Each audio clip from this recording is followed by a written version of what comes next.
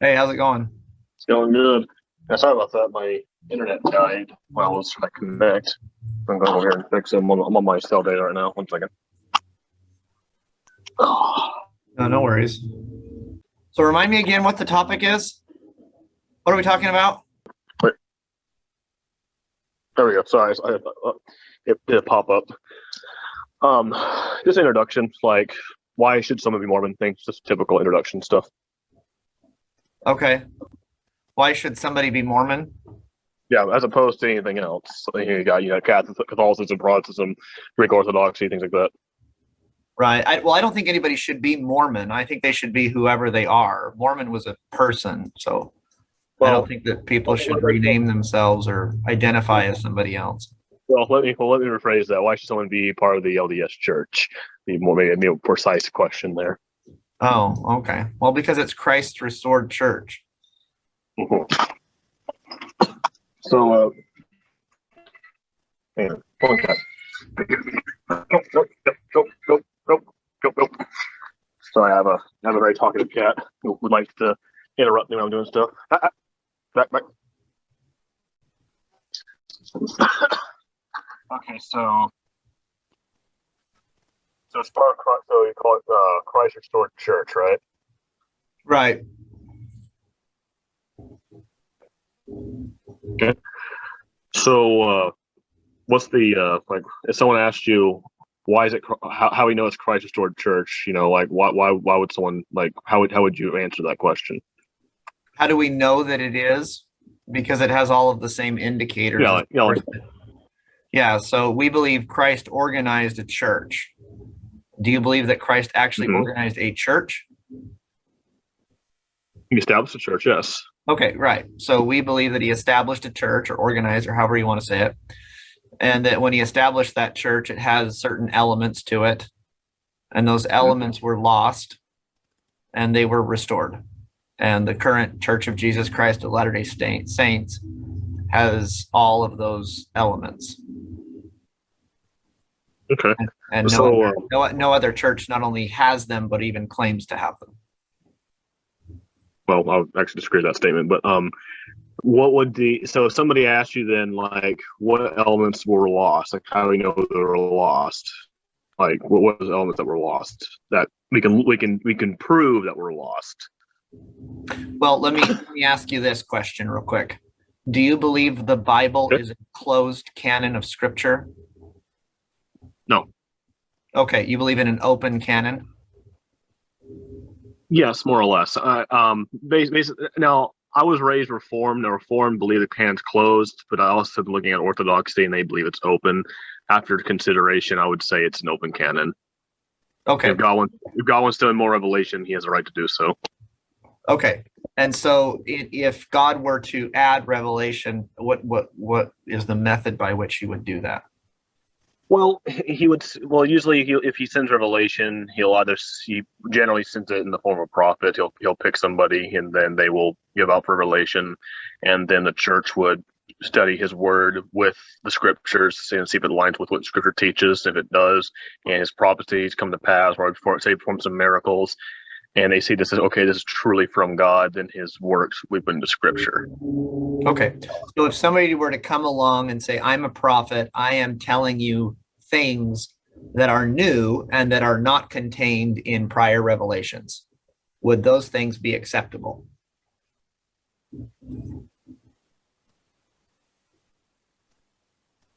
It would depend on the circumstances, I would say. But now, like if he started like performing miracles and what he was teaching doesn't contradict, it doesn't have to be necessarily be an old scripture, but it doesn't contradict old scripture, then it can be open for consideration. Because if he says something like, "Hey, Jesus was a woman," well, obviously we denounce him as a heretic. That's obviously not true. Okay. And so we believe that that structure by which revelation is received was accomplished through the organization of the apostles, with James and Peter being the chief apostles and each directing the church. And that's what we see in the New Testament. So there was a pattern by which an authorized person received permission or authority to receive revelation for the church. And we believe that pattern by which revelation or additional information was added to the church was lost, and it had to be restored.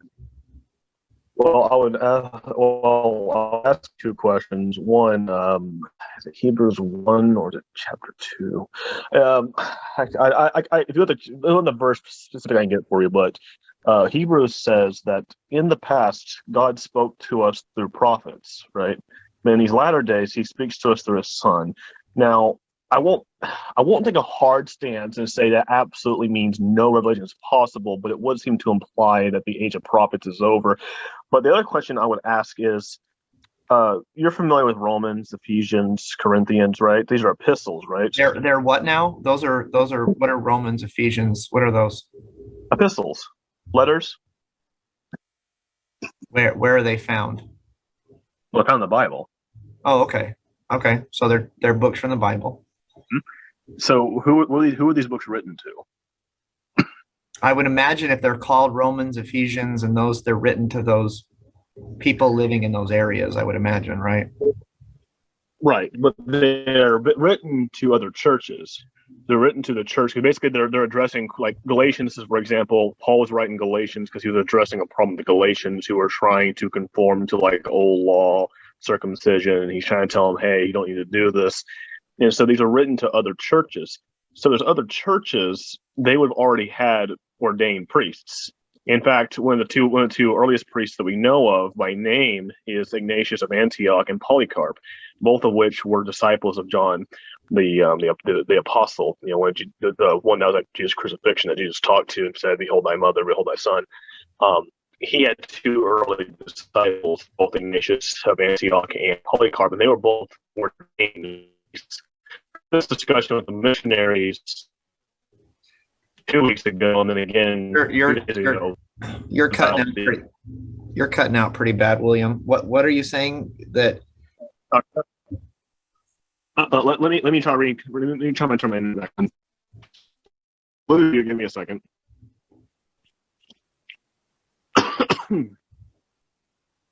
One second.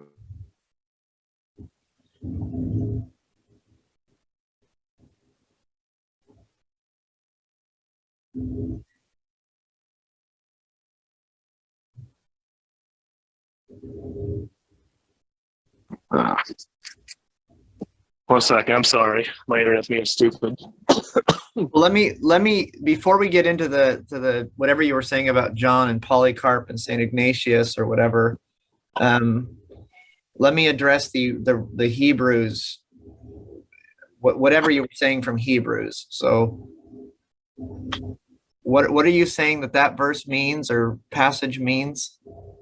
Well, I don't want to take a hard stance on it until I've properly discussed it. But when the verse is saying that in the past God spoke to us through prophets, but in these latter days He speaks to us through His Son, which doesn't necessarily say, hey, no more prophets, but it would imply that we don't have a need for them anymore. Now, I'm not saying that God can't raise a prophet if He so chooses. It's just in the mainstream Christianity belief, there's not really a need for it at this point. Right. So I would ask you if that's the interpretation of that passage from the epistle to the Hebrews, right? Mm-hmm. Who's writing it? Hebrews, the mainstream belief is written by Paul.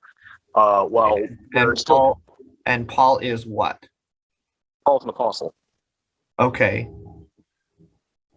So I don't know that interpretation works. Was Hebrews the last text of the Bible? No, that was Revelation. That was written by John in the late first century, around the 90s. It was written by a John, yes. No, it was written by John the Apostle. He identifies himself as such, I think, in the opening chapter. He doesn't. One second, let me get my Bible here. Yeah, Revelation is probably not written by John because the Greek that it's written in is very poor, and it's very different from the Gospel of John. Now, we have no idea whether or not John wrote the Gospel of John. That's just a historical attribution based on tradition. Well, no, actually, Even John, actually, and I know for sure. One second, I'll read this to you. So we get to John here. It's actually the last chapter of John. So what we read here in John, it says, right in John chapter 21, verse 24, this is the disciple who testifies of these things and wrote these things, and we know his testimony is true. And he right here it says, where's the beginning of here? Hang on. Right here it says, then Peter turning and saw the disciple whom Jesus loved following, who also had learned on his breast and at supper, and said, Lord, who is the one who betrayed you? Yada yada. And it says, this is the disciple who testifies these things and wrote these things. We know his testimony is true. And we traditionally know that John, the disciple that Jesus loved was John. He's the one that Jesus turned to at the crucifixion and said, behold thy mother, woman, behold thy son. I believe he identified himself in Revelation. 1 second. I could be wrong. By the way, the point of this discussion, I'm not trying to like destroy you or whatever. I'm here to gain knowledge and learn, not to win arguments. Right. No. And I'm not, well, and my job is not to engage in an argument. My job is to actually try to identify what we can identify. So for example, the disciple whom Jesus loved in the texts was Lazarus. Well, Lazarus didn't write John, though. There's no historical evidence for that whatsoever. Except it says that it was written by the disciple whom Jesus loved, and in the text that was Lazarus. No, that was John. Hang on, I'll have to. So where is the passage that says John is the disciple whom Jesus loved? Ready for this. Hang on.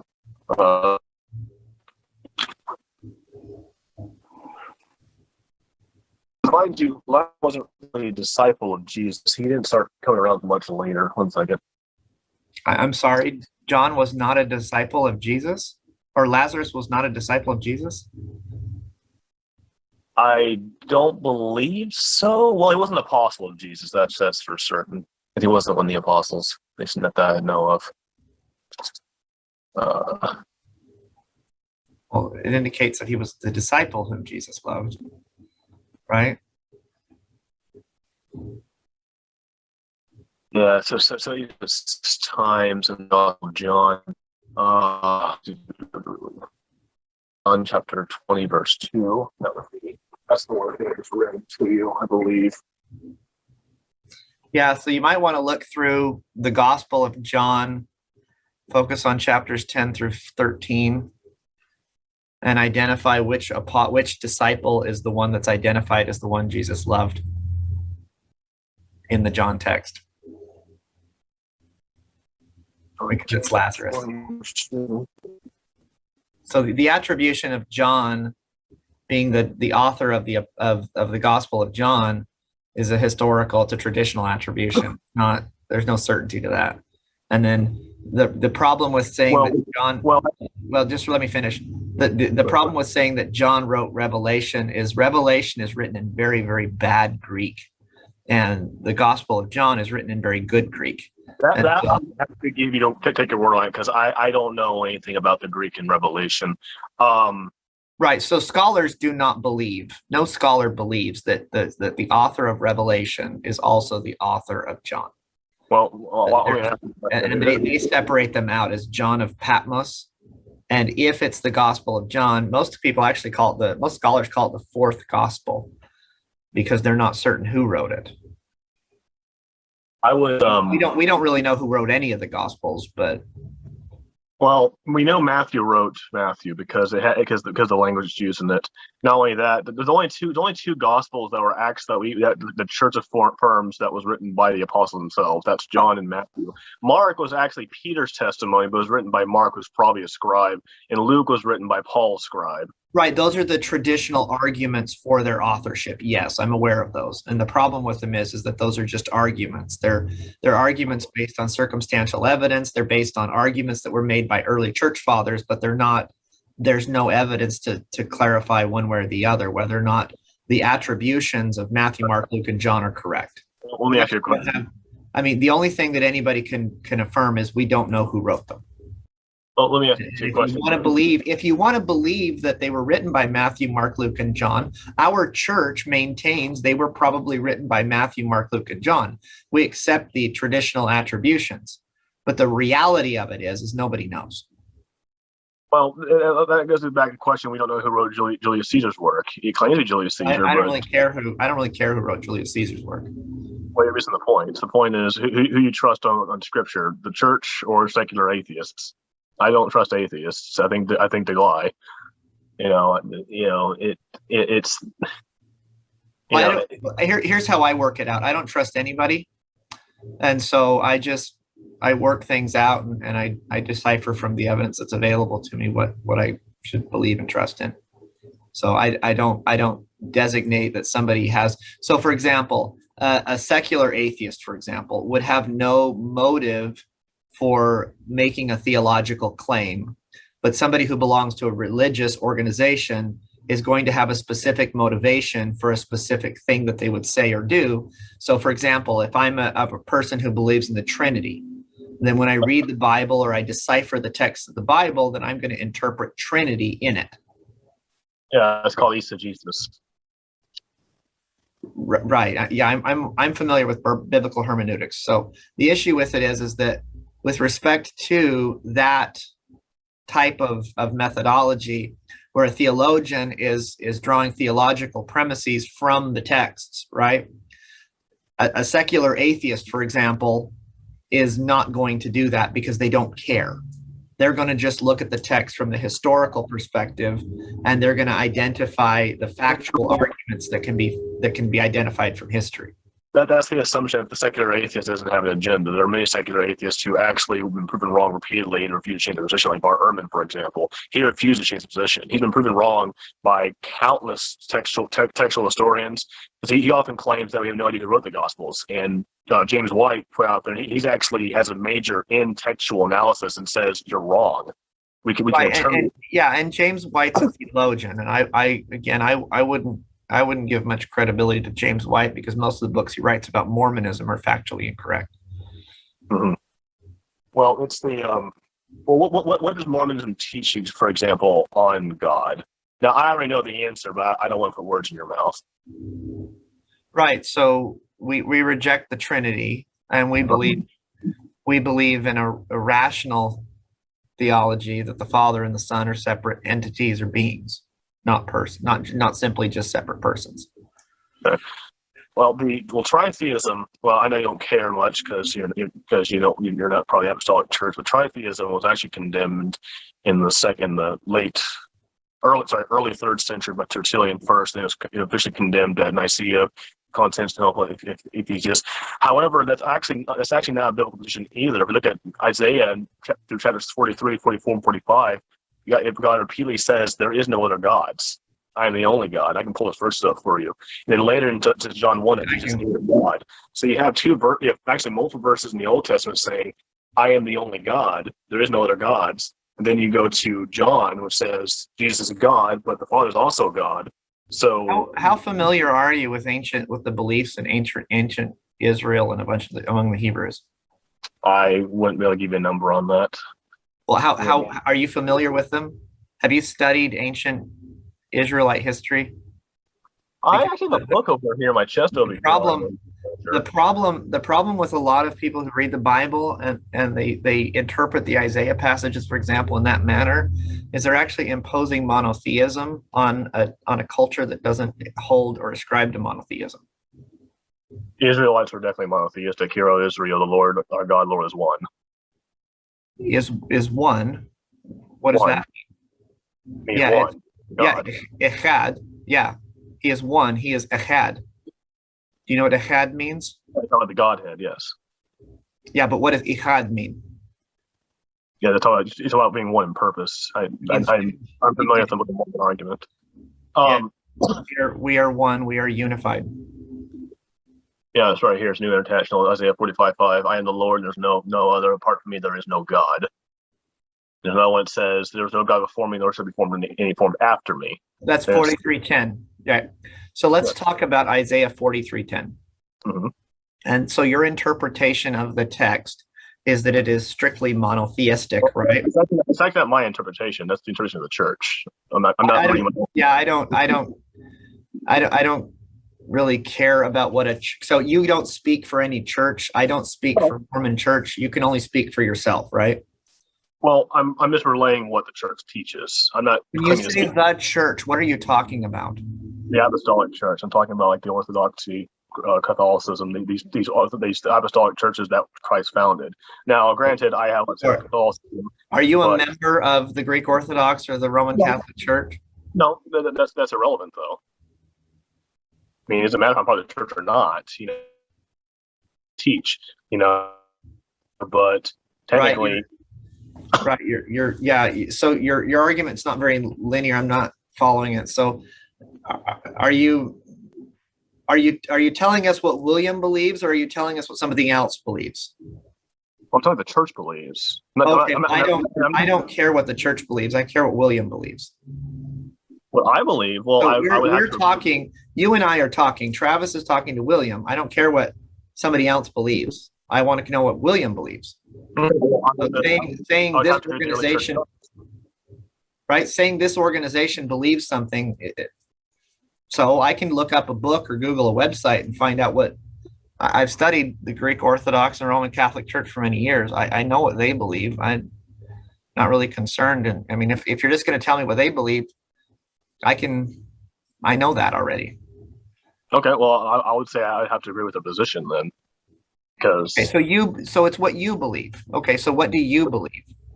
I believe that God is a triunity. I believe there is only one God. I don't believe we're going to become little gods later on. I believe that God gave us a church. I believe God preserves His church. I think it's a major theological problem. It's also anti-biblical to claim that the church disappeared for 1,800 years. And not only that, when Justin came along, he actually rejected the idea that William, God was. Hey, calm down, because you're going. What you did is you went through like 4 different topics, and so kind of slow it down a little bit. We're still talking about Isaiah 43:10 and what Isaiah 43:10 means. So, what is your interpretation of Isaiah 43:10? But it says, let me go back here so I can quote it correctly. I am the Lord, and not that one.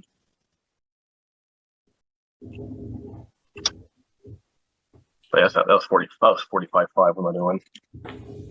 1 second. I'm sorry. I say 43:10.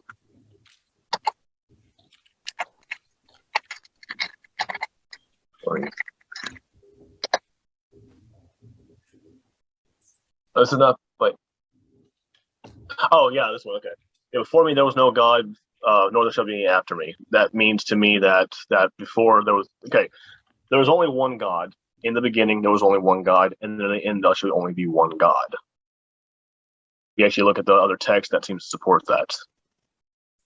Okay, so monotheism would indicate that there actually is no divine beings aside from the one God. Do you agree with that? Or are you a little bit more liberal in your construction that there are other divine beings that exist? Well, it depends on defining divine, but there are other angelic heavenly beings. We have seraphim, we have cherubim, the angels and all that stuff. But as for gods, in an ontological sense, there's only one God, and there only will be one God.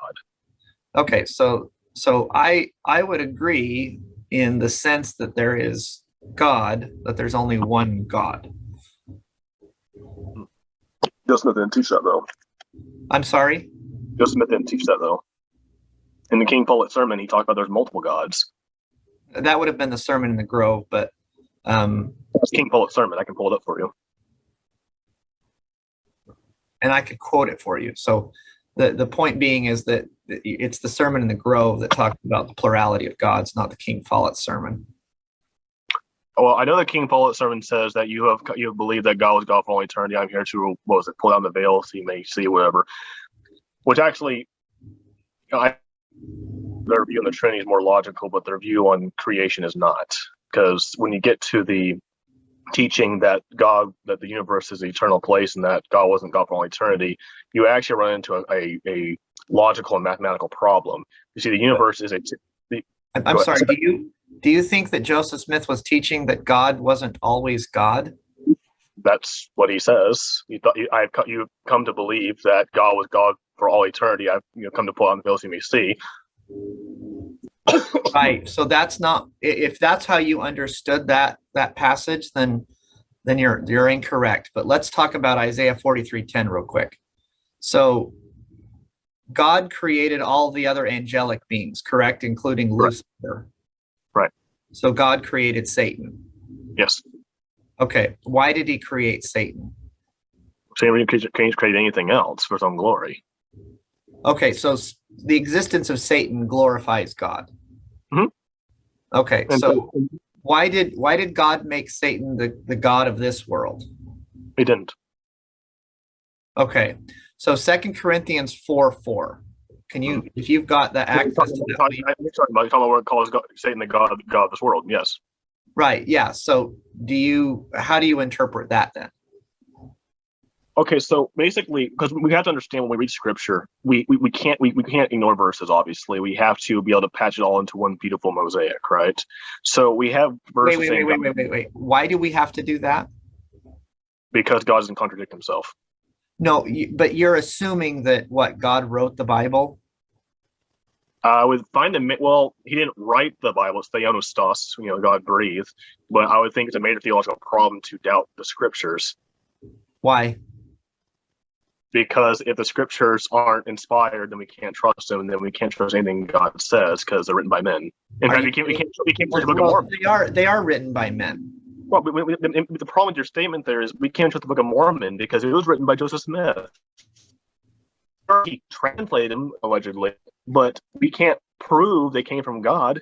God didn't just throw them down from the heavens and all to see these golden tablets coming down from heaven.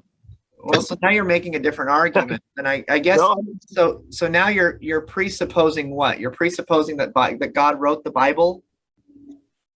It's God breathed, yes. Theostos. And that means what? What does God breathe mean? So for me, God breathed means a human being decided to write something down, and in the process of writing it down, he was asking God to inspire him as to what to write for a specific circumstance. The Holy Spirit comes upon them and inspires them to write. Yes. Right. And so does that mean that everything they write is factually and practically correct?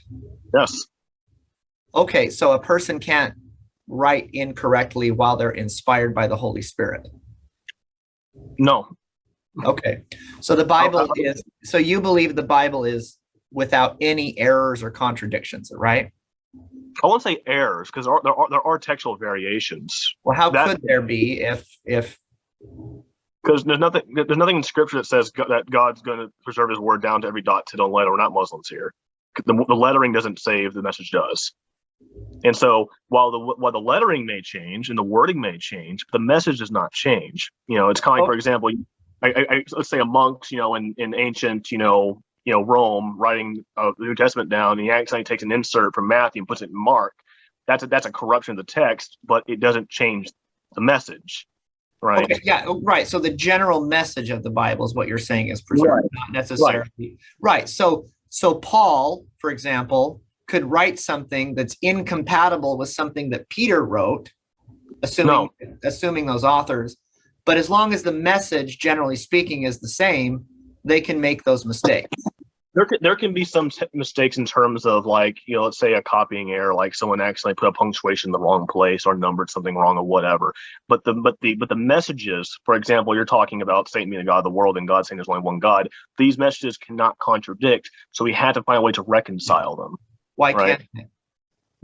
Well, because if God says, and mind you, when God says that this is actually God saying this, it's right? Not, that's what I'm saying. Is it's not. Isaiah is not God saying. Isaiah is somebody writing and suggesting that God inspired him to write this. Well, actually, hang on. Before I misquote Isaiah, Paul in 2 Corinthians 4, chapter 4, verse 4, is Paul representing that this is what God told him. No, I think in Isaiah, hang on. Oh, well, no. And you understand, William, that's what you would have to believe, right? You don't have any evidence that God actually dictated the Bible, do you?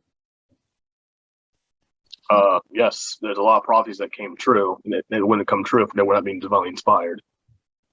Which, For example, name I, one I prophecy. Name one prophecy you believe was given and actually occurred. okay. Give me 1 second. And I fail to see how. This is actually a book you're not familiar with because it's deuterocanonical. But 1 second. But I think when you hear this, I think you'll. I'm sorry. Which book book am I not? I really need thumb tabs in this. Which book am I not familiar with? Wisdom of Solomon. Oh, okay. Well, you might be. Maybe you are. Maybe being presumptuous. 893. I'm going to read this to you, and I want you to get your thoughts on it. 893. So I'm almost there. We're with the Sirach. Sorry, this thing really needs some thumb tabs. I hate Bibles without them. It makes finding things so much harder. It's Song of Songs. I need songs. Oh, I passed it. Okay, so here we go. Wisdom of Solomon. So we went to chapter 2 here. Okay. All right. Let us lie in ambush for the righteous man, because he is useless to us and opposes our deeds. He denounces us for our sins against the law and accuses us of sins against our upbringing. He claims to have knowledge of God, and he calls himself the child of the Lord. He has become for us a refutation of our purposes.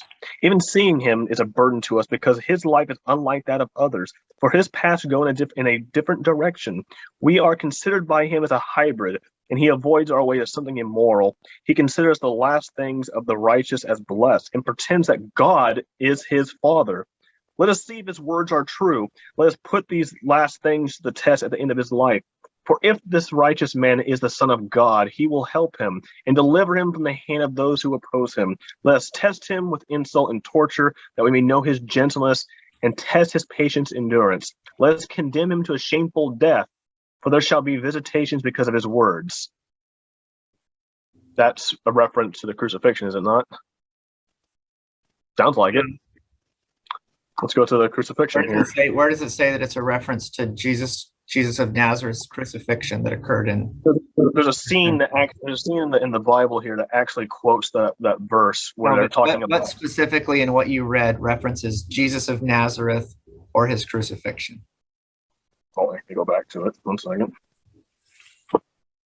So I'll try and go to the reference in the New Testament, because there's a scene where basically where the Pharisees are calling out, saying, if he truly is, let God come down and save him.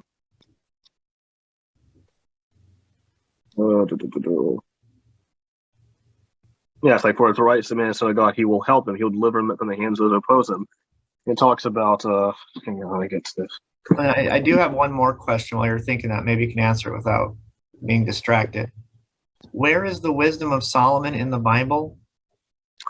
It's not in the Protestant canon. It's in the Catholic and the Orthodox canon. Oh, okay. Yeah. It was disputed for a while. It was put into canon, I want to say, in the Council of Carthage, and it's been disputed for a while with it's been the Orthodox canon since then, but it's been in and out of the Catholic canon, if I remember correctly, though it was officially canonized permanently at the Council of Trent.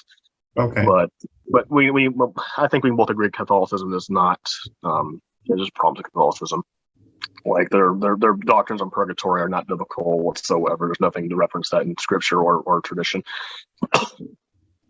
Yeah, I'm not going to stop you from making arguments that I can give you more if you want more prophecies.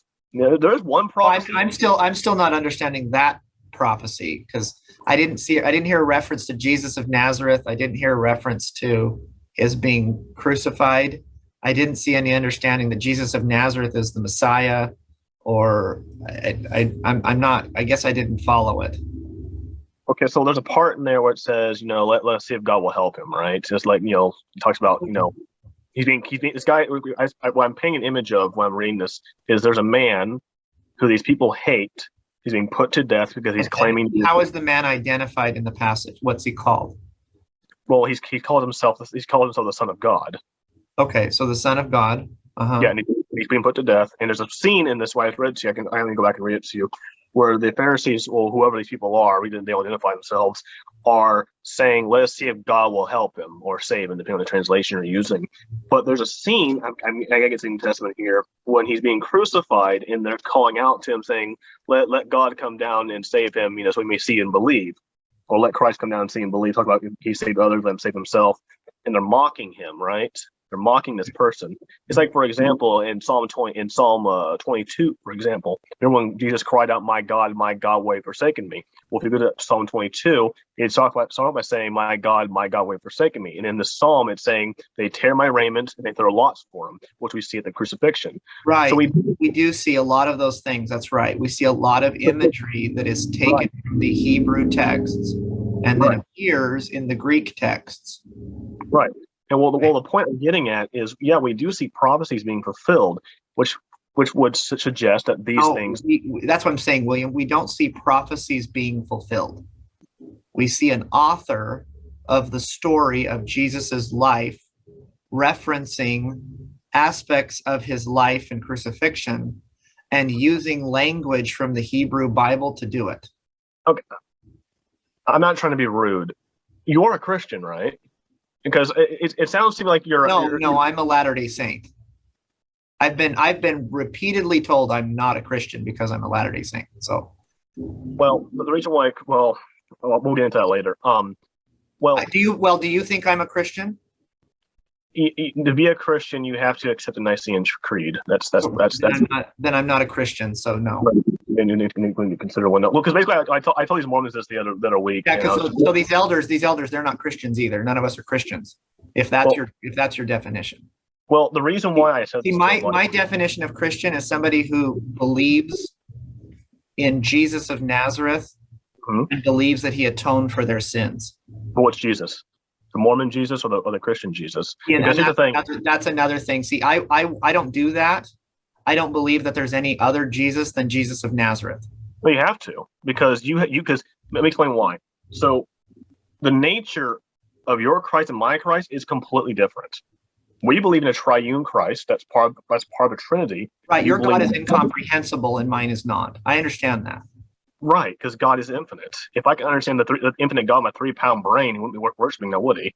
Right. I know that your God doesn't create very smart people either because they can't comprehend him. God's infinite. Even the angels themselves cover their faces when they look at him. They can't comprehend him. Right. So if you want to do a my God, your God type of an argument, that's fine. I guess we can do that. The deity that I believe in, I believe gave me an intellect sufficient to comprehend him to the degree that I can. I believe that Jesus of Nazareth, as is evidenced by what we do know about his life, that he was a physical reflection of his Father, and that he was a representation of his Father. And one of the things that he did was to reflect what his Father looked like.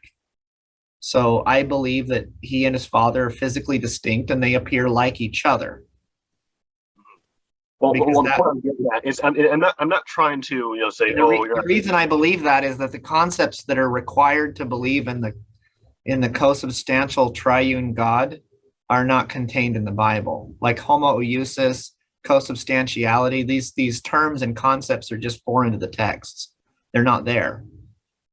So where is the co-substantial or homoousios of the triune God explained anywhere in any passage of any scripture?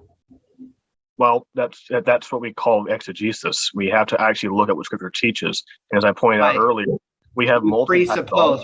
You presuppose that Isaiah's 46, 43, and 45 and etc. and passages in Deuteronomy are talking exclusively about monotheism, which is not a concept that the ancient Israelites would have even understood. Every time they start worshiping more than one God, they got punished for it, didn't they? No, anytime they worshipped another God other than the Tetragrammaton, they were punished. That doesn't mean in their minds those other gods didn't exist. It meant that they were only supposed to be worshiping the Tetragrammaton.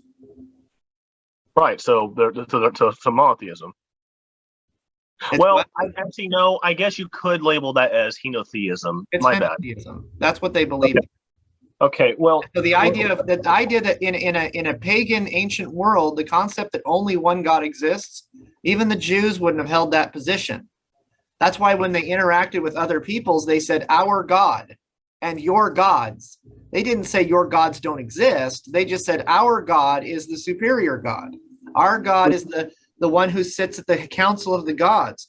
Our God is the one who is over and in charge of things. Our God is better than your God. Kind of a my dad can beat up your dad type of an argument. well, I will tell you this. Paul actually writes about these other gods, and he says they're not gods, they're demons, as in Corinthians. Take food from they think they're offering food to God, so I actually don't. I do not. Let me ask you qualitatively. Let's look at what the qualities of a demon are. Are demons eternal? No. Are they undying? Do they die? Yes. Okay. When are they going to be dead? When do they die? The second judgment, the judgment, and the second death. Okay. So, fire, which is called the second death. Yes. Right, and they'll cease to exist at that point. If you're an annihilationist, yes. Well, no, I'm asking you. I don't believe you can uncreate things. So if you believe that God uncreates stuff, what I'm asking you is why didn't he uncreate them before all this problem started? Well, yeah, well. So God created Satan for his glory to torment human beings, but eventually he's going to destroy him? No, he's not creating Satan to torment human beings. Oh, God created Satan as one of the most glorious angels in heaven. God gave him free will. Satan chose to use that free will to fall. God respected his choice. No, wait. So God, after he rebels against God, rather than destroying him because he had rebelled. You said when God rebelled against God. You mean Satan rebelled against God? No. I said when Satan rebelled against God. Okay. God creates Lucifer. Lucifer becomes Satan. Lucifer became Satan because God placed him on earth. And then, as Paul says in 2 Corinthians 4:4, Satan became the God and the prince and the ruler of this world, which is how he was able to offer Jesus all the kingdoms of the world, right? Right. Well, but then again, also goes to how defining God. If somebody is worshiping Lucifer, are they worshiping a god? They think they are. I mean, if someone worships this can of Coke right here, are they worshiping? They are. Paul would think that they are. No, he said they're demons. No, Paul says he's the God of this world. And he called them demons. And Jesus says he's the ruler of this world. I'll call Zeus a god, but I don't think he's an ontological god, same as God. I don't think he's an actual God. I think that's what Isaiah is saying. Isaiah 43:10 is saying, I am God, and I haven't created or formed any other gods that aren't ontologically me. Right? Okay, hang on a second. He's saying he didn't do what exactly he did. So Isaiah 43:10, as you would interpret it based on the way you've explained, God's actually not representing accurately what happened.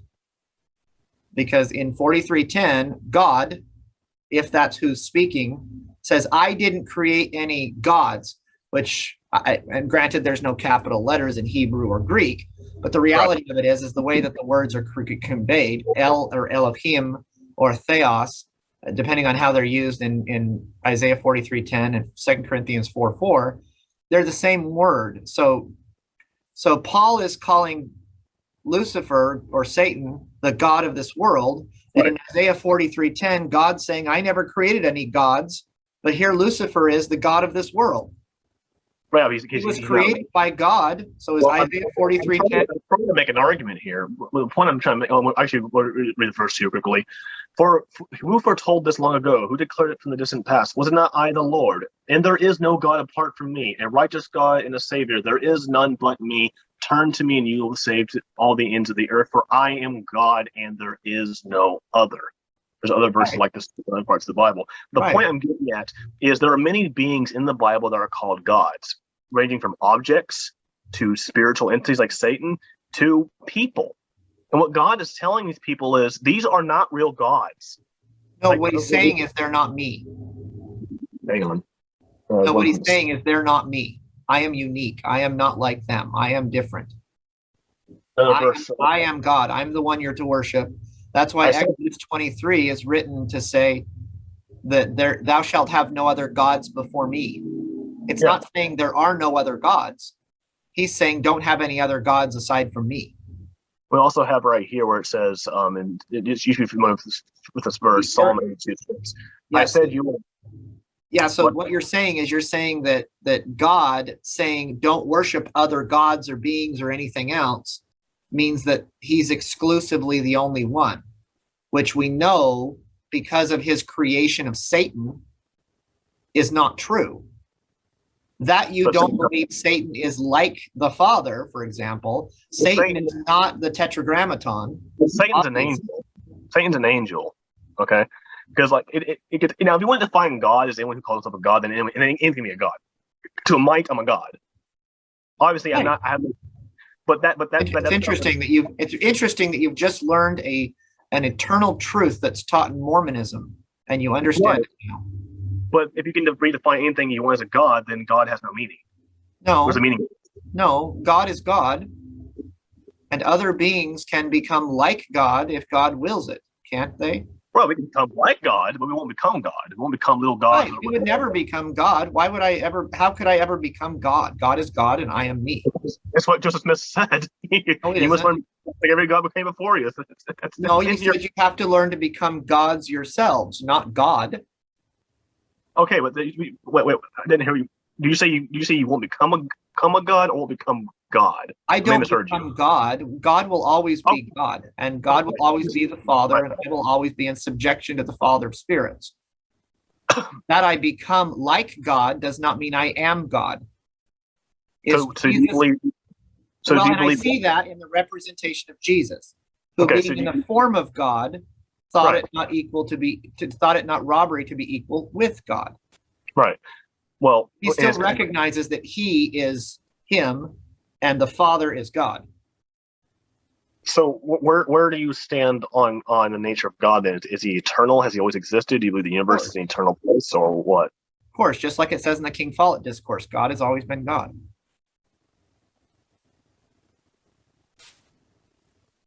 Let me make sure I'm quoting this right. You're not, but that's okay.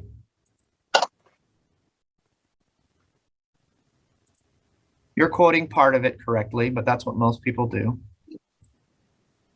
We have imagined, right here. He actually denounces that right here. We have imagined and supposed that God was God from all eternity. Right, I know you're going to read part of it rather than all of it. I know. I will refute that idea and take away the veil so that you may see. Can you see this screen? A little bit, yeah. Okay, let me.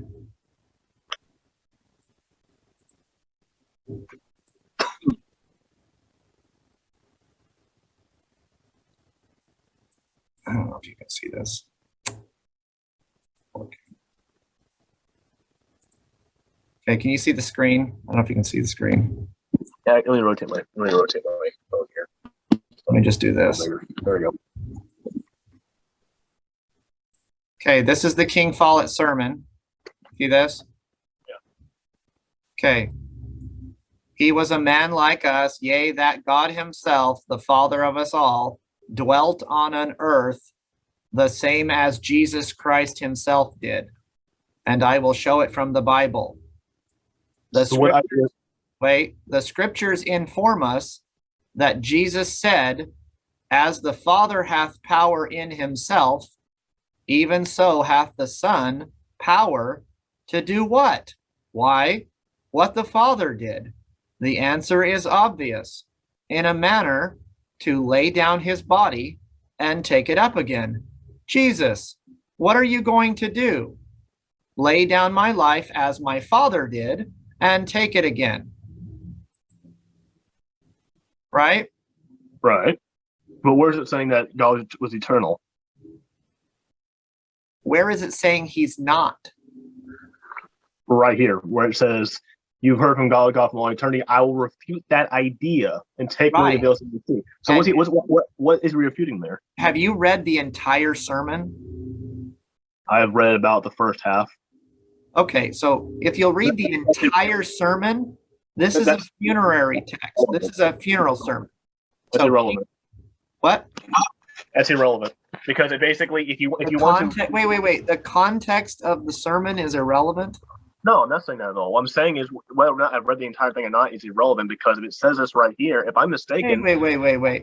So listen, if I just read the first chapter of any text in the Bible, the rest of it's irrelevant? you're missing the point. The point is, if I'm wrong, you don't need to sit there and say, "Oh, you need to do the whole thing." Just tell me when I'm wrong. Right, I'm explaining it. So the King Follett sermon is a funerary. It's a what's the word? Oh, the word just escaped me. Anyway, he's given a sermon at a funeral for King Follett. King Follett was a person. He was a member of the Quorum of 70 who died. He was very well known in the community, and he got crushed by a wagon. So what he is saying, if you'll read the entire sermon, is he's saying, don't be sad, because even God died and was resurrected, the same as Jesus Christ. Now, based on my prior teachings that God has a physical body, some of you have believed and supposed that he always had that physical body, and I am telling you he did not. At some point, like the Son, Jesus Christ, who obtained his physical body, God entered into a mortal life, laid down his life, and took it up again. So let me ask you, if a being has the ability to enter into a mortal existence, die, and then resume their life because they have power in themselves to do that, what are they? Are they a normal person, or are they a god? I'm trying to figure out where you're seeing that I'm not seeing that. I just read it to you. You read to me the scripture from informant that Jesus said yada yada yada. But no, not yada yada yada.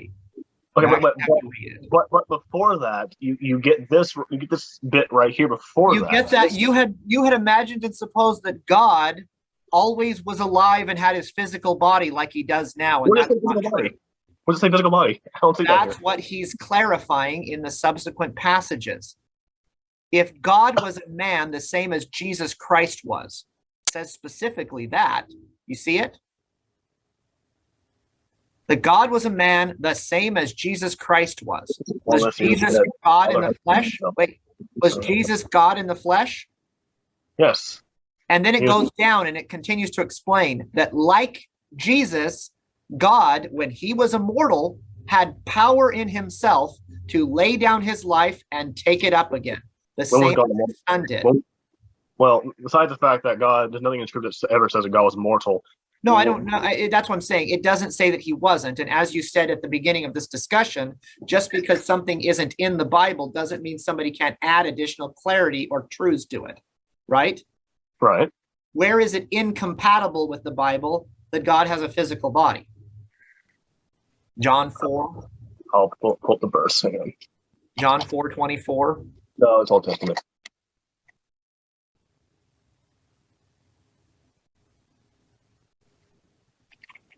And make sure that remember when you're talking Old Testament, you're talking about the Tetragrammaton, who is Jesus of Nazareth, who did not have a physical body. No, there's a verse in the any Old Testament passage is going to be referring to Christ before he was born, and he would not have had a physical body, would have been a spirit. That's also in Ether chapter 3, because Ether chapter 3, the Lord appears to the brother of Jared 2,600 years before his birth, and of course he doesn't have his physical body, so he says, this is the body of my spirit. I'm a spirit. So Old Testament passages don't work. Well, what passage would work? No passage would work. There is no passage in any of the Bible that says God doesn't have a physical body. No passage. Well, there is some numbers. God unless you believe Jesus isn't God, because Jesus has a physical body of flesh and bone. He's God. God had a body in the Old Testament, incarnated in the New Testament. I'm sorry? God had no body in the Old Testament. He had a body in the New Testament. Jesus had no body. Jesus had a body of spirit in the Old Testament because he's the Tetragrammaton. He was the God. By my name, Yahweh, was I not known in Exodus. Right? Right. Abraham, Isaac, and Jacob thought they were talking to the God El, but they weren't. They were talking to me. And I am the Tetragrammaton. I am. He says that again, right? In John 8. Uh-huh. So Jesus didn't have his body until he was born. Right. So any passage where God says, I'm a spirit, right? Of course it would be. I would expect that. But in the New Testament, where does it say God continues to have a body of spirit? It doesn't. What the Father still has is still Spirit. The Holy Spirit is literally called the Holy Spirit, who is God. The Holy Spirit doesn't have a body either. The Holy Spirit is a being of spirit. He has a body of spirit. There's nothing in Scripture that says the Father has spirit either. Nothing in the Scripture says the Father does not have a physical body.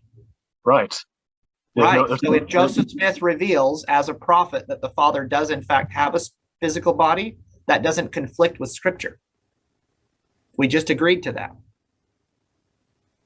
No, I would agree with you there. You can disagree now, but earlier you said if a prophet reveals something that doesn't contained in Scripture, and then it doesn't conflict with it, that's your standard. Okay. Then maybe that could be truth, right? Right. Joseph Smith is telling the people at the King Follett funeral, hey, even God, like Jesus Christ, laid down his life and took it up again. But he must have been God when he did that, because every teaching of Joseph Smith, he talks about the eternal nature of the Father and the Son. They have eternally been God. This idea that's often imposed upon Mormonism. Was the Father God when he incarnated? Yes, he would have had to have been, because he laid down his life and took it up again. Okay, so he was eternally God even before he became a man. Right. Well, why does he say right here? I want to say how God came to be God. I thought you were already God. Because was Jesus Christ God? Was he like the Father before he was resurrected? Yes. The answer to that question is no. Yes. It says that Christ, being in the form of God, thought it not robbery to be equal with God. That by receiving his body, if you read John 17, he's telling God to give him the glory that he had before the world was. Bring me back up and give me the glory that I had with you before the world was. Jesus glory. Separate the divine nature when he incarnated. He's what now? You can't separate the divine nature from Christ when in his mortal form before he resurrected. He was God then, God afterwards. Right. Right. But he wasn't like the Father until after his resurrection. No, he was still like the Father. He was like the Father in many ways, but he was not like the Father because he had not yet obtained a physically resurrected body. If what you're telling me is true, Joseph is a horrible communicator, because I'm reading this. And no. Joseph Smith was very, very clear in the King Follett sermon. What you're doing is you're reading the first verse where it says God was not always God, which is what everybody always says, and then they fail to continue to read for him to explain what he was talking about. You read that to me. I still don't see that interpretation being. I know you don't, because you don't want to. No, I don't see it.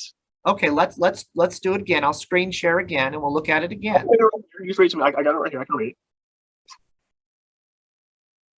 Actually, let's read a little higher. Let's read the start, which is, I wish I was in a suitable place to tell it. That's right after it does right here. Because that's right here. God himself, the Father of us all, dwelt on earth the same as Jesus Christ did. Now I'll show it from the Bible. Right. Right.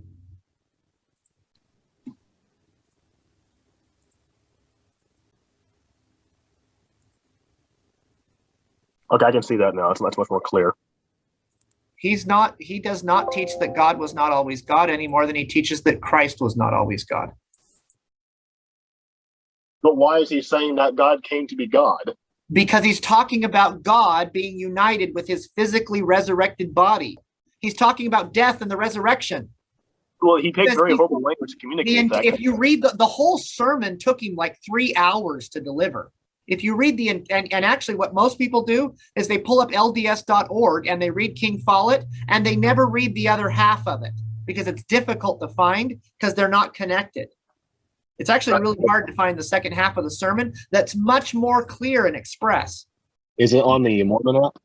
Yeah, it's on the website. It's actually difficult to find it. Well, I have the website here and I have the app on my phone, so. Read the whole sermon. He is not teaching what people often think, that God was not always God. He is saying that God. All right. Well, you're Mormon.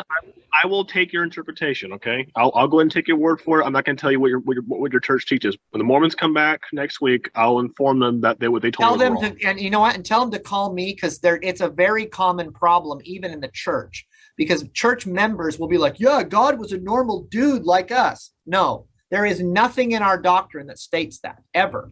People believe that, just like, Listen, because I'm not a Mormon, and well, no, but just like you can talk to Catholics who have no idea what Catholic theology is. In fact, it's funny. You seem to be a little bit more informed. I talked to Catholics and I said, do you know what the Immaculate Conception is? And what do you think they immediately tell me?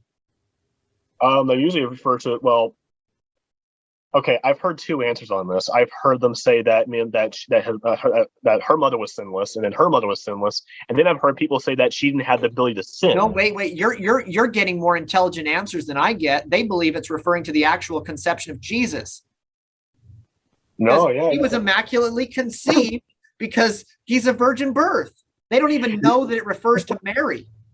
I actually have to sit and explain to Catholics that Immaculate Conception has to do with the conception of Mary, not Jesus, so that the Mother of God could escape the taint of original sin, so it didn't transmit to Jesus as he was born from her womb. It's actually funny because in the Orthodox Church, because now I'm not Orthodox, right? I just been attending one because my friend wants me to, and I told him I'm making a study. I got an Orthodox study Bible right here.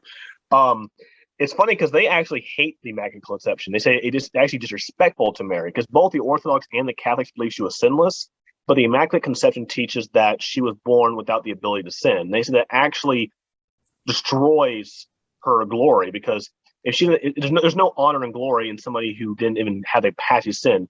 In the Orthodox Church, she had the same temptations and struggles, but she overcame them through her purity. And so in her eyes, this gives her more glory, and the Catholics actually diminish it. So that sounds like semi-Pelagianism as it applies to Mary, right? I believe so. Yeah. No, that's basically she lived a sinless life or whatever. I don't. So Mormons reconcile that because we just don't believe in original sin. Mm-hmm. We just reject the concept of original sin because the idea of original sin makes no sense. Why would I be responsible and be born as a sinner because of what my parents did? I think especially it's even more problematic when you take into account that people don't believe you pre-existed. See, for Latter-day Saints, we believe in a pre-existence. And so we believe that you actually could sin in the pre-existence, which is how we interpret the question of the apostles to Christ of who did sin, this man or his parents, that he was born blind. Yeah. And so their understanding is that it was possible to have sinned before a person was born. Yeah, I'm much more well read on Catholicism and Orthodoxy. I'm learning Mormonism right now, and listen, I'm gonna be honest with you. I told these Mormons, listen, I don't believe in Mormonism, but I want to make sure I actually learn your church before I condemn it. I don't think it's fair to condemn something I don't know enough about. I know, but that's already having the presupposition to condemn it. I'm going to condemn it. I just don't feel like I know enough to fully do it yet. Let me tell you what I told them. Pride is an incredibly stupid thing to have in theology. Because no matter how much you may not like something, no matter how much pride you fill yourself with, it won't change objective reality. It won't. No matter how much I believe the sky isn't there, it's there. So, and considering the gravity of being wrong in this field, it's not worth having. And I came to Christ in 2019, in the spring of 2019. That's when I officially accepted Christ. I've been studying theology about 2 years now, about 2.5 years now. So I'm just trying to figure out where Christ is and how can I get to him. Yeah, that's all I care about, Well, and I'll tell you this. So here's the general story for Mormons is we reject and we believe it is a sign of the apostasy that a Bible was created in the first place. Now, we accept the Bible as scripture, but the problem with it is we do not accept a closed canon. The concept that early Christians decided to close the canon, as we see evidenced by, Athanasius's Festal Letters and, the Council of Rome, where they identified the text of the canon. Those historical events we see as the church progressing towards effectively closing the heavens. So then you've got the interpretations of texts like Hebrews.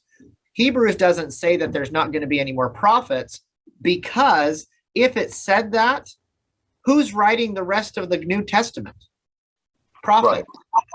So to say that, so and it's really funny because when you say that to people, it's almost like people believe the Bible was all written, like at once.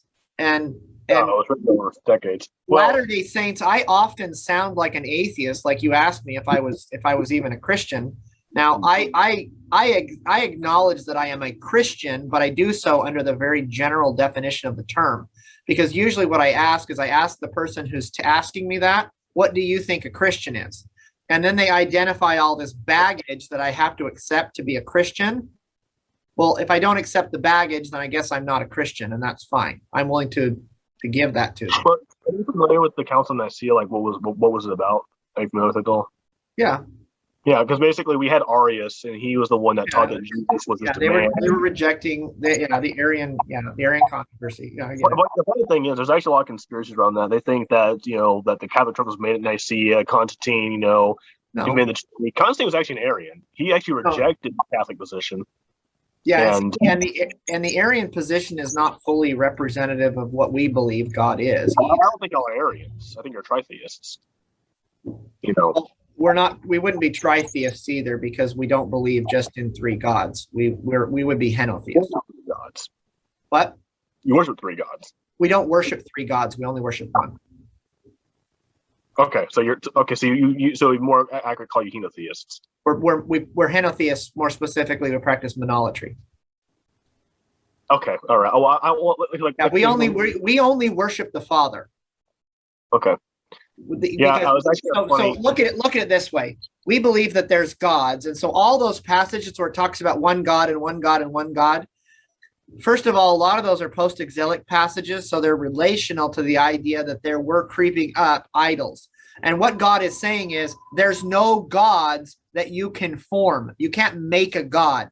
You can create stuff out of stone and wood and whatever, but it's not a god, right? And I am God. I am the only God with whom you should have any dealings. His language is more relational to his covenant with the children of Israel. He's not rejecting the idea that there could be other divine beings or other beings that could be called gods. What he's saying is I am preeminent and I am the one whom you should worship. So that's how Latter-day Saints view those. And that's actually the better historical interpretation of those texts because ancient Israelites, they weren't monotheists. The idea of monotheism didn't creep in until the last couple hundred years before Christ was born.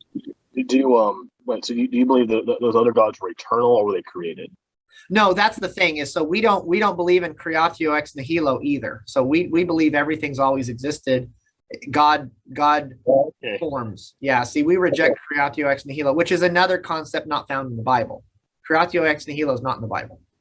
Okay, so this is actually so basically like universe is an eternal place that God's been existing in forever, right? Yes, and that's why the idea that God became God makes no sense to Latter-day Saints who understand the theology, because he doesn't become God, he's been God. Now, does he go from one state of being to the other? Yes, and we see that in the person of Jesus. So Jesus is the physical manifestation of what the Father is. So we as Latter-day Saints, we don't see any distinction between the Father and the Son as far as what you say ontologically what they are. Okay, so this is actually where we actually this is where me and those missionaries. I asked them this question. Not the one I'm talking to now. Is the older ones from Canada. Yeah, they actually brought in a bunch of elders, like older members in, because I asked this question. They couldn't find an answer for it. So they said they believe the universe is the eternal place that always existed. And I asked them to explain how that's possible. They said, what do you mean? Like, well, the universe is a temporal entity. I think you'd agree time exists. And so basically, if the universe was infinite, right, it always existed. Let's say right here, this is 0. This is, well, for your perspective, this is -1, -2. This is 1, 2, right? So this is tomorrow. It's the day after. This is yesterday and the day before that. So if the universe was always existing and time's always existed, you'd have an infinite number of negative numbers going down from 0 to infinity. So in order to get to the present, you'd have to count down from infinity to 0. How do you plan on doing that? So that's the issue. That's where when it talks about my ways are higher than your ways and stuff, that's the problem. So what happens is in the Latter-day Saint scripture, for example, in the Doctrine and Covenants, it says that all of everything is matter. Hmm. Spirit is matter, everything is matter. And so the existence and the eternal nature of the universe, that's where you have an issue, because anybody who represents, for example, that Neptune has always been Neptune, that's not true. No, God forms things from existing things. You can't make something from nothing, which is another principle of physics. You can't have nothing and then create something. You have to have existing stuff.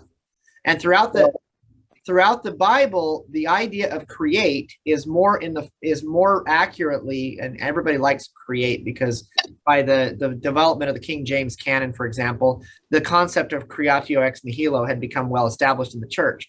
The problem with it is in the Hebrew canon, the word create means to shape or to form. It doesn't mean to create from nothing.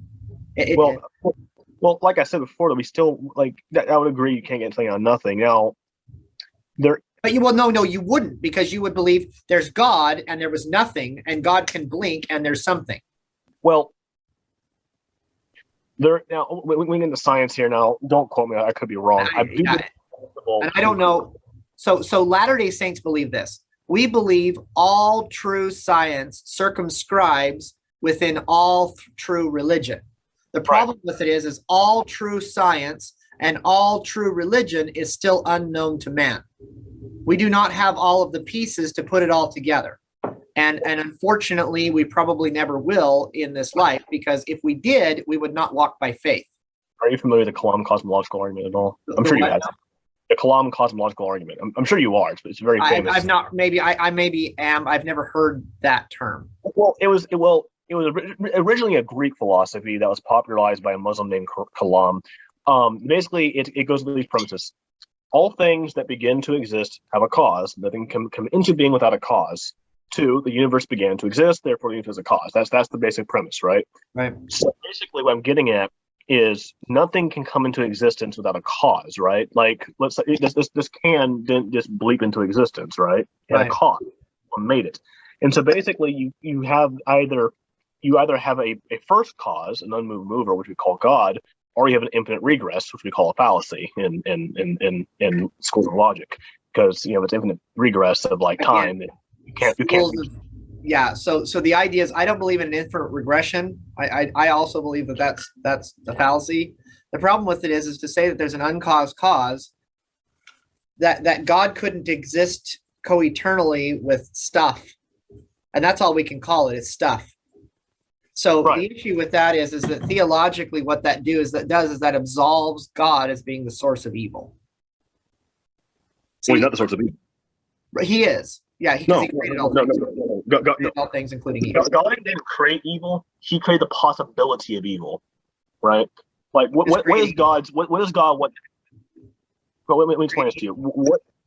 He creates the possibility of evil. Let me explain. God, do you believe in free will? No, so Latter-day Saints actually do believe in free will. Nobody else does, but we do. Well, we believe in free will in my church as well. But anyway, you really you think you do, but no, we're not Calvinist.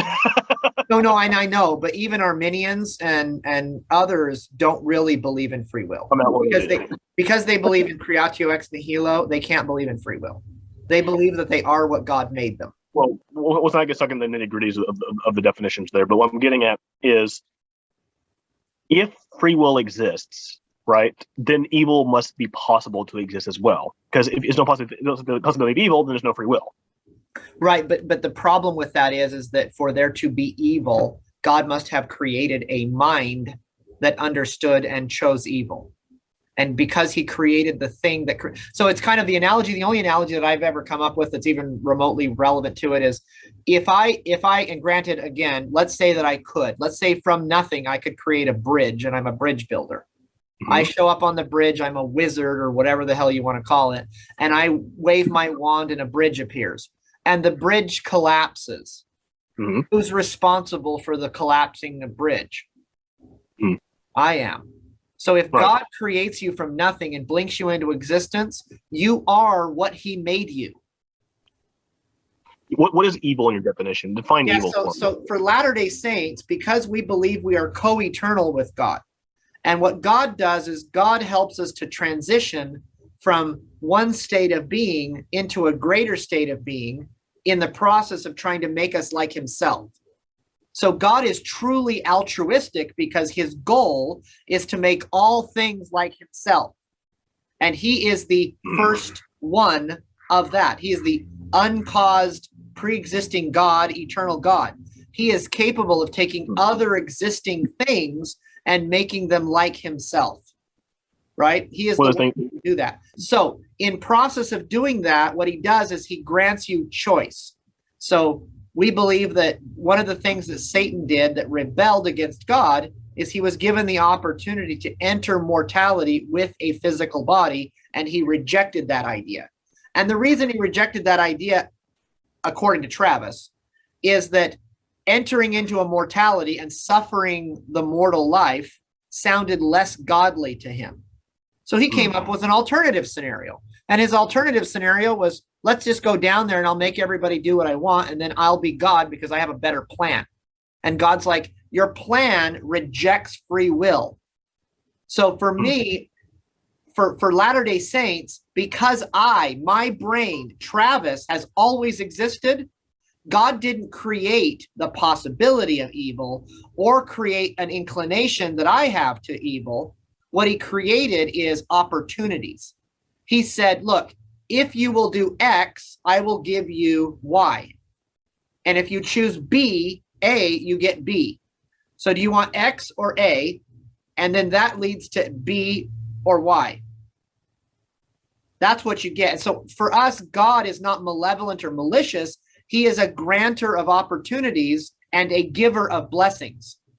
He doesn't, and then, so damnation is simply choosing A over X. Right. And so what people do is they get into these whole arguments about like the Trinity and whether or not the Bible alone is God's word. And so for Latter-day Saints, as a Latter-day Saint, what I view that as, and the way I perceive that is, what you're doing is you're taking an expansive concept that could give you more knowledge, and you're narrowing the field down to simply, I only have the Bible as my scripture. There's only one God. I cannot become a God. I can't become like the Heavenly Father. And in consequence of doing that, let me ask you this, William. What is the purpose of life? Why are we here? Glorify God. That's the problem. So let's take that answer. How are we glorified? What do you mean? Like, what do you mean? What do you mean by how do we glorify God? How does we glorify? What is to glorify God? We glorify God through our works. We glorify God through our faith. We glorify God by our sanctification, repentance. So now what you're saying is, and the only way I can view that is in an abstract way, God is happy because you do what he says or whatever, right? We live according to his will. You worship him but see, the thing is, for me, is look at it this way. That sounds really human, right? Well, you're looking at praise as a form of compliment, not a form of love. Have you seen Hang on. I'll let you talk for a bit. No, you're fine. Let me ask you a question. Are you married, or are you have a girlfriend, whatever? I've been married for 20 years. All right. So I imagine you say nice things about your wife, right? I try to. Right. So I'm actually getting engaged myself. I'm getting married this year. So, so praise is a natural consequence of love. So God wants you to love him, and as we love God, we praise God. That's what God's ultimate goal wants for us, is he wants us to love him and follow his teachings. God wants what's best for you. Sin is sin, not because God's like, oh, I don't like that. It's sin because it's actually damaging towards your soul, right? It's like, for example, why is Islam such a bad religion? It's very carnal. Things like sex and wine and men, and these things aren't inherently bad themselves. But if you try and fill yourself up with these things, these worldly pleasures, you're going to burn out your soul to satisfy. I know. It's side note. I'm just gonna. I know a lot of Muslims, and they're not that way, and that's not really what they believe. But I get what you're saying. I do understand where you're getting that. Well, that's actually what the scriptures teach. I'm not going to get into a theological argument over Islam, but the reality of it is this. So look at it this way: God, and let me God is not creating in the same sense where our so look at John 17 and read it really carefully, because what Christ is saying is, I had glory with you before the world was. I gave up that glory so that I could glorify you further. Yes, he took on Now, human form. and then he says, because I am glorifying you now, give me the glory which I had with you before the world was. Then he turns to the apostles and he says, and glorify them, that they might glorify you further. So our concept of that is that, again, taken from the premise that God is the penultimate being in the universe and has the capacity to provide opportunity for progression to all other existing intelligences. What this does is this answers the question of, why didn't God just destroy Satan when he rebelled? Well, he didn't destroy Satan when he rebelled, because up to that point, Satan had complied with the requirements of progression. He had kept God's commandments. Then he rejects God and he is cast out. Yeah. God does not destroy. He can't make something nothing. He can't. Actually, he can. In Scripture, it says he's a power to destroy a soul. Like, right. He's a power to destroy your soul. It's in Scripture. I understand that, but the destruction of the soul is not to uncreate it or to make it not existing anymore. Why do you say that? It's to separate it from himself, to cast it out of his light or out of his glory, out of his presence. It's not really to. That's a weird way to write that. Yeah. Well, it's not really. It sends you away. So they didn't really understand. So, and the problem with it is, in the ancient world, they didn't understand the idea of something could be created from nothing or something could be destroyed and made into nothing. That didn't really. So a lot of the Bible is misunderstood by modern thinkers, because philosophically we've developed other ideals that we impose on the biblical text, and we don't go back and look at what ancient peoples looked at.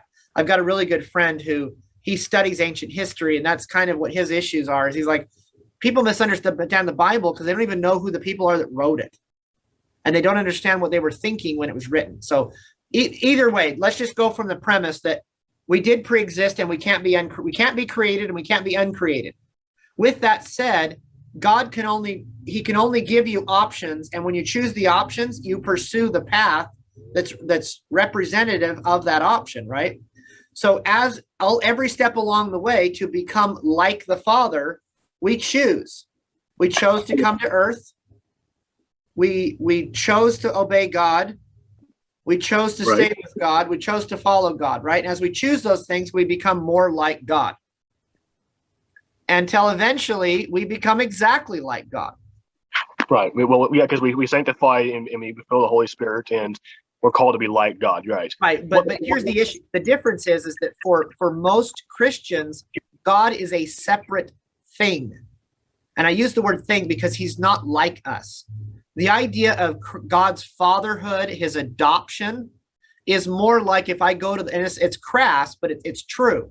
It's like if I go to the pound and adopt a dog. The dog is my child and I am its father. It can love me and it can act like me and follow me around, but it can never be me.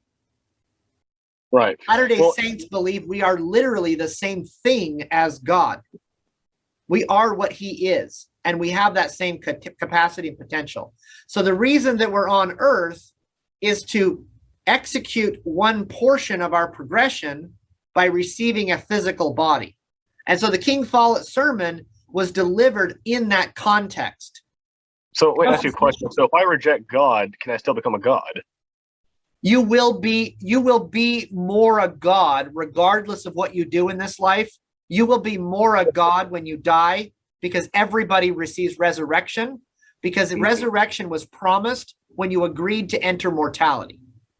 I don't think I ever agreed to anything, but all right. No, I know. I believe that so here's the other thing, is if we didn't agree to this shithole that we all live in, God imposed it on us. Well, so if I have the capacity to become like God, right, and we're the same creature, I guess you can call it, could that mean I could overthrow God if I gain enough power? No. Why not? Why is he more? Because yeah, and that's where So you think about it this way: at every stage, we are tested in the book of Abraham. It says we will prove them to see if they will do all things whatsoever the Lord their God shall command them. The issue with it is do you think Jesus is good? So keep in mind, we believe that they are separate beings. Can the Son overthrow the Father? No. Well, at least not in my theology, no. Because they're the same. And nor could he or would he in my theology, because he is the Father, meaning they are the same. They are one. Like modalism? No. They are one in the sense that they are so perfectly aligned and in harmony with one another that they're you can replace them with each other.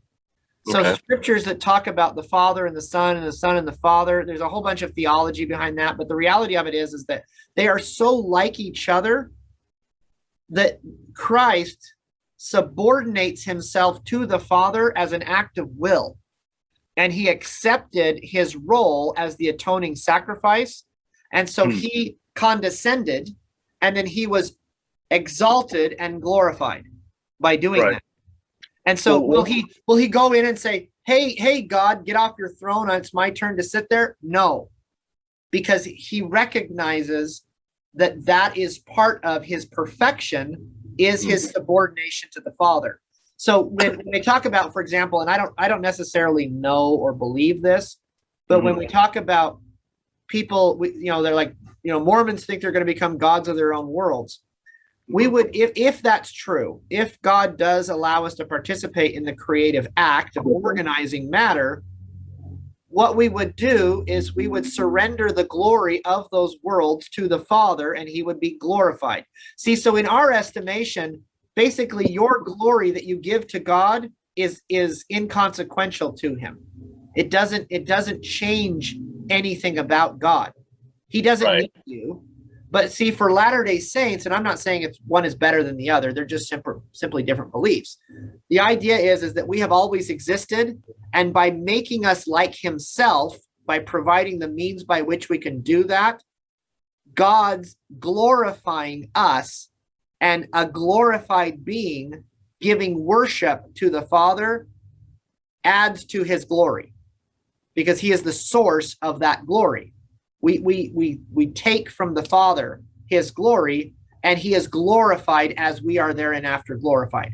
Make sense? I was going to go back to something real quickly here. So, because I didn't really get an answer for it. At least if I did, I must have misheard you. Okay, so I drew this out for you. Sorry, I wasn't ignoring you. I was just drawing something here. So I did a little diagram here. So time issue, because we say time matter is eternal, but we can't have eternal time, because we go back this is yesterday, day before that, all the way down to infinity. We can't reach zero because the path was infinite. You'd always have another day to go through before you get to today. How do you address that? I don't, because time is a mortal construct. It's a moral construct. God lives, the scriptures, the Doctrine and Covenants, for example, is very clear. God's the past, present, and future are one eternal round for God. So the way that I would fix that is to have a line. It's not a line, it's a circle. God has explained that for him, all things are one eternal round. I don't know what you'd call that, and I don't know what that I would agree that God. Well, I believe, and what the scriptures hint at this in Epistle of Peter, is that God exists outside of time. He's not part of the universe. He's outside the universe. That's what we believe. Because basically, and Latter-day Saints. So Latter-day Saint theology wouldn't really comment on that, because whether or not God exists outside of the known universe, whether he pulls existing materials from outside and puts them in, whether he encases it in something and then he dwells in whatever, we know very general concepts. God doesn't speak to humans in ways other than what he thinks they can understand. So, for example, where I dwell is everlasting burnings. Well, what does that mean? I don't know what the hell that means, but that's the best God can do to explain to us where he lives. I live in a place of everlasting burnings. It's like fire. Right. And we're like, oh, okay, like being in fire all the time. And he's like, sure, that'll work. And the reason is he can't really convey it to us because we're not him. We're not glorified. Well, I was gonna. No, this isn't really a rebuttal. It's more of a thought experiment for you. Well, not thought experiment. That's not the right word. An idea. There we go. It's an idea for you. So there is a way you can have God, scientifically speaking, in a universe with no matter in it, right? Because we believe God's infinite, right? His power is infinite. He's omniscient. No, I believe God has limitations. God's limited. Well, what do you mean by limited? We can't lie. He can't do absurd. Okay. Basically, what you believe is you believe in the more appropriate definition of omnipotence, because there's a misconception. Omnipotence isn't. So people often say God knows everything, and I say no. God knows everything that can be known. So you're prescribed the more traditional definition of omnipotence, which doesn't mean the power to do anything, but the power to do anything logically coherent. Like God can't make it. God's not going to make the world nonsensical, because we have to live in it, and he can't make it. He can't make the universe and everything nonsensical. It has to have order. God is not a God of chaos. He's a God of order. Doesn't contradict his nature. Right. Okay. Yeah, he doesn't make rocks he doesn't make rocks too big. He can't lift them. He doesn't. Yeah, that kind of crap. Yeah. I've heard that nonsense. It's red pen logic. I think it's a change in my life. Yeah, actually. Can God make a blue pen can he make blue red ink? I mean, yeah. It's like can he make a square triangle, right? Yeah, yeah. Okay, do anything. So the thing is that's why I say God knows what can be known. Yeah. Well, what I was getting at was this isn't a refutation. It's just an idea. There is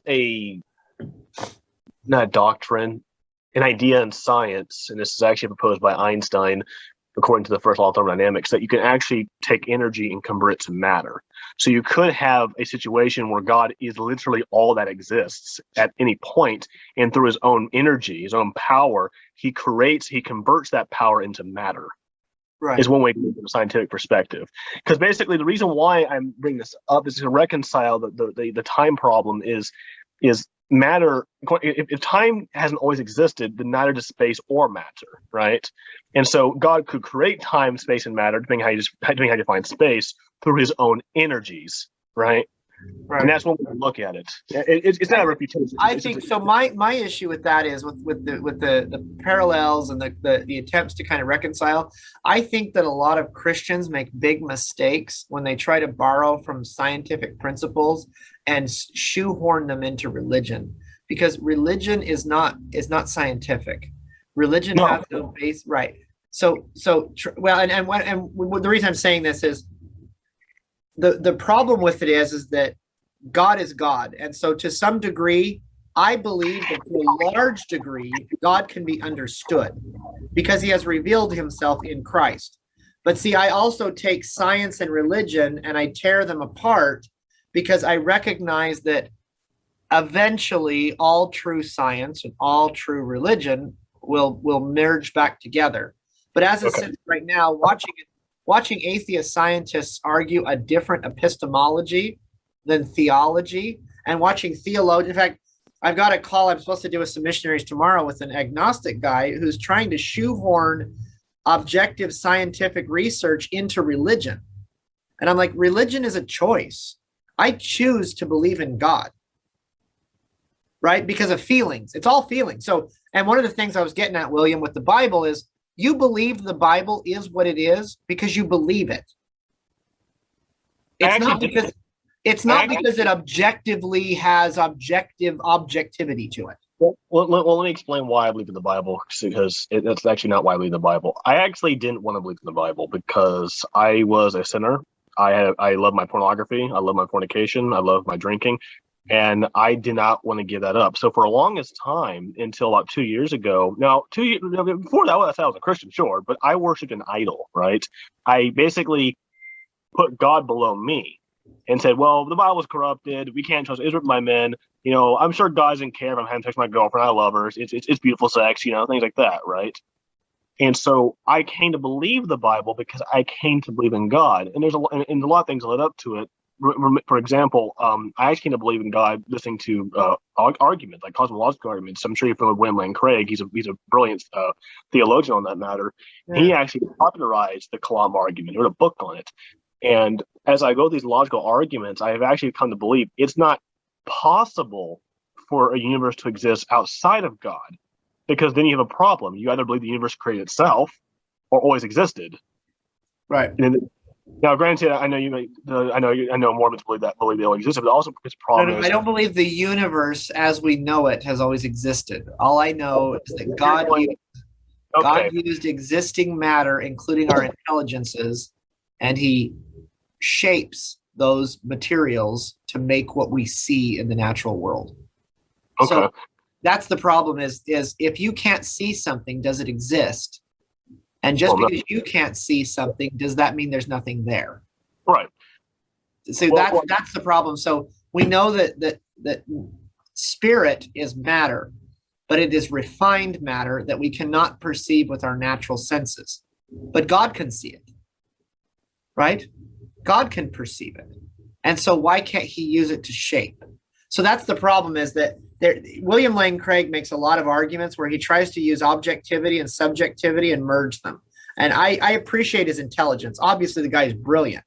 But I think that some of his arguments are predicated on the idea that he can make an argument so sound that God exists. And the reality of it is God exists to the individual believer because they choose to accept him. There's no objectivity, because a person equally as intelligent can refute those same arguments with equally logically plausible arguments. I've watched people do it. I mean, William Lane Craig specifically chooses, for example, his debate opponents so that he can demonstrate what he demonstrates. And the problem with them is again, the debates are never very good because they're arguing from different epistemologies. But the reality of it is that that's the point being is, like, believing that the Gospels were written by the people ascribed to them, believing that the Bible is the Bible, believing the Scripture is Scripture. Those are beliefs. People choose to accept those things. And it's upon those premises. I wanted to read a verse. Yeah. I want to read a verse to you, Romans 1, chapter 1, verse 19. It says, "In reality, the truth of God is known instinctively, for God has embedded this knowledge inside every human heart." And see, and I get that. There's a similar passage in the Book of Mormon with Alma, where he says, "All things denote that there is a God, and all things witness that there's a supreme creator. Even the planets in the regular seasons do denote that there's a supreme creator." And so the idea that there is a God and that we can intuit that God, that again, that's just somebody's argument. That doesn't mean that that's true. Well, I believe what the scriptures say, because I believe they're inspired. Right. Again, see, and that's why I'm glad you said that. You believe the scriptures are the scriptures because you believe they're the scriptures. It becomes a circular argument. No. This is not a catch-22. Basically, the reason why I believe is not because they're the scriptures, is because Jesus rose from the dead. And I believe that not just because the Bible says that, because I can confirm that with secular history as well. We know the apostles went to their bloody death. So let me ask you a question. Are you willing to die for something new as a lie? No. In fact, the whole Nixon Watergate scenario, I should just. But that's the same argument Mormons used to prove that the church restoration was true. Well, no, because the Mormons were dying for something they heard. Jesus' apostles were dying for something they saw. Oh, no. Now I've heard people say, the Book of Mormon actually testifies people who saw the golden plates, but they can't prove they know what it said. So only Joseph Smith could read it. So they're taking something they heard, but the apostles were dying for something they saw. I'm talking about Joseph and Hiram specifically. Mm-hmm. They died for what they saw, what they experienced. They saw the tablets, if I'm getting the names correct here. Well, Joseph Smith saw God the Father and Jesus Christ and testified to that till the day he died, and he was murdered. Yeah, that was a private revelation, though. Yep. So the idea is that a martyr's death can just as equally prove that somebody actually believes that what they saw was correct. Okay, well, when a terrorist blows himself up, he's obviously sincere, right? He obviously believes what he's dying for. Right. But he's saying that he heard from someone else. It could be true or false. No, but see that doesn't work, William. Joseph Smith is one person who claimed to have seen that. the apostles and 500 people claim to have seen the risen Christ. Now remember the sources from which you're getting those claims, though. That is Paul claiming something. The only witness you have for that is Paul.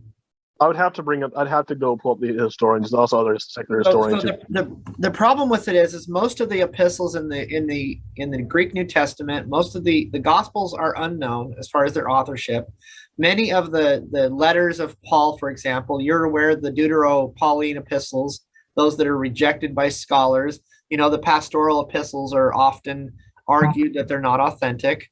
Mm-hmm. There's those problems, but independent of that, Paul's saying in 1 Corinthians 15 that Christ died and rose again and was seen of 500 and the apostles and myself. That's just Paul saying that. That doesn't mean that happened. Well, no, you have actually many authors saying that. Remember, I'm sure you know the Bible is not a book; it's a collection of books. Right. I'm glad you said that too, because the issue with it is many authors saying that again doesn't prove that it happened. Well, then I think we'll probably take that same argument used against Joseph Smith. But yet we have one author saying that. Right. No. So that's the thing is the fact that there's evidences and witnesses and things for those ideas. If you read the Doctrine and Covenants, there's not a more verifiable text than the Doctrine and Covenants. What do you mean by that? Because we actually know everything in the Doctrine and Covenants. Mm-hmm. We can verify that it happened. How do you know? Because we actually that's contemporaneous history during a time when people kept better records.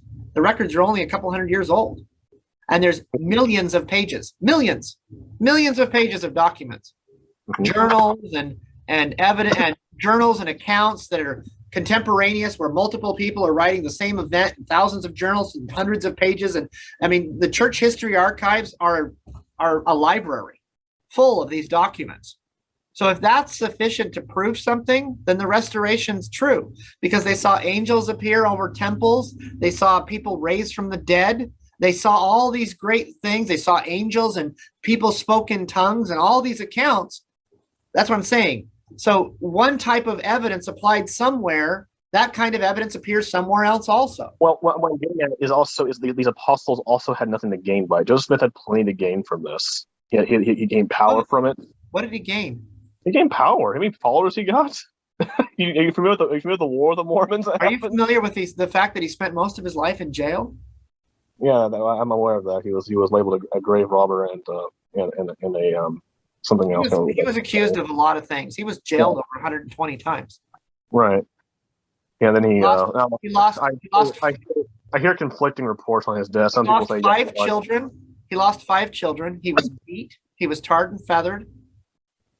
He was abused. He was threatened with death. He had friends that died. And eventually he was murdered. He never had a home of his own. He was moved from city to city to city. He spent most of his life petitioning the government for redress, help, and relief from the persecutions of the Mormon people, and it was ignored. And those are just historical facts. The reality of it is he went to Washington 3 times to try to get the president to help, and the president told him to stick it.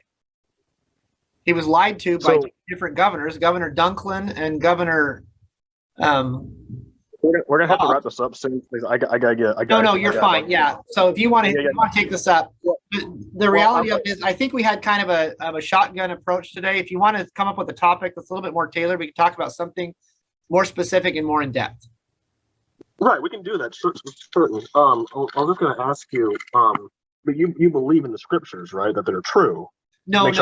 Let me real quick. So the scriptures, I believe the scriptures are inspired writings by the people who claim to have written them.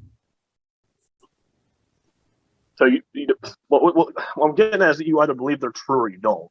Well, for example, I believe that they are what they are. So, for example, the book of Job is not a historical account. There was Job. Yeah, I've heard conflicting stories on that. I'm still on the fence. Well, no, I've talked to Hebrew scholars that actually laugh that people think Job is an actual account. Right. Well, what I was getting at was there's a passage in the book of Daniel 7, verse 13 through 14, where it talks about the Messiah's kingdom would be eternal kingdom and never pass away. And Mormons tell me that, well, that kingdom was lost for 1,800 years. Is that a true statement? The Messiah. I don't want to misrepresent. Well, first of all, you're imposing upon Daniel a prophecy of Jesus Christ, and that the Messiah he's talking about is not simply a king, because Messiah just means anointed one. Right. Well, he never says Messiah. He says the Son of Man. Let's do that. Let's talk about our when we meet again. Let's talk about what we think the Bible is. Okay. Let's have that as your topic. Do you have me on Facebook? Oh, no, you don't. I just met you. I'm talking about. Why don't you go ahead and have me on Facebook so we can stay in contact? And... So let me tell you, Facebook has me on a timeout. It's okay. I get this a lot. So so it's really weird because I've got about 40 of these people, because people complain about everything I say and do. I do a lot of evangelical back and forth, and when they feel like they're losing the argument, they tell Facebook I'm bullying them. So I get a lot of warnings, and what they'll do is they'll block me and then they'll unblock me. But this most recent one, because I've had so many, even though they weren't valid, they've blocked me on a 30-day suspension. So I still have 2 weeks left on that. Yeah, I got a 30-day ban one time for posting a picture of SpongeBob. Yeah, so this guy said, "Wait a minute, you're a Mormon." And I said, "Way to go, Sherlock." And because I put his comment over a picture of Sherlock Holmes and posted it, they thought I was bullying him, so I got blocked. Yeah, I know how it is. Yeah, well, on Messenger or some form of media, so probably just I can be reached through Messenger. Get the missionaries and we'll connect. Okay, yeah, go ahead and probably a few days before we do our discussion, go ahead and send me the topic so I can make sure I research it. Okay, we'll do it. Yeah. And I mean, again, not a debate. We're just, so I like quoting scriptures back and forth to me is useless, because the only thing you can tell me, William, is what you think the verse means. Right. And I'm going to tell you I disagree, and this is what I think it means. Right. So, and I'm a pretty pragmatic person as far as I really view the Bible very practically. Yeah. Well, all right. Talk to you later. Have a good one. Talk to you later. Bye-bye.